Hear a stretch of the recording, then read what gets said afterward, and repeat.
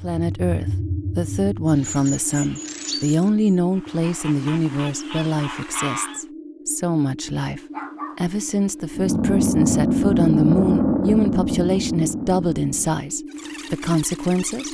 Overproduction, overconsumption, climate change. Levi's works to stop this process, to change our ways of thinking, to produce more responsibility. There is no Planet B. Instead of washing denim with additional detergent, Levi's uses bottle caps and recycled golf balls. That's why the material is so soft. This practice saves more than 4 billion liters of water. Impressive, isn't it?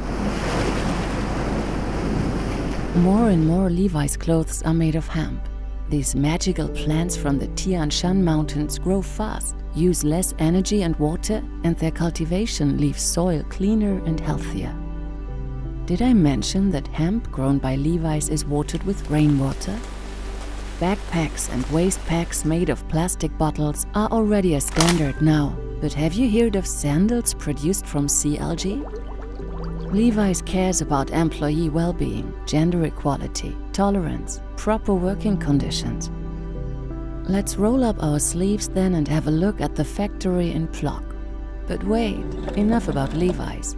Let's inspect ourselves, Homo sapiens buying, dressed up, stylish.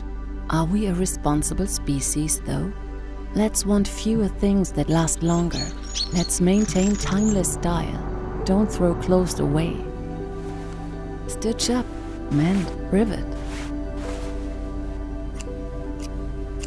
We won't save the earth by buying another pair of jeans. I think we all agree on that. But by choosing consciously, we can cause less harm. Far less harm, in fact.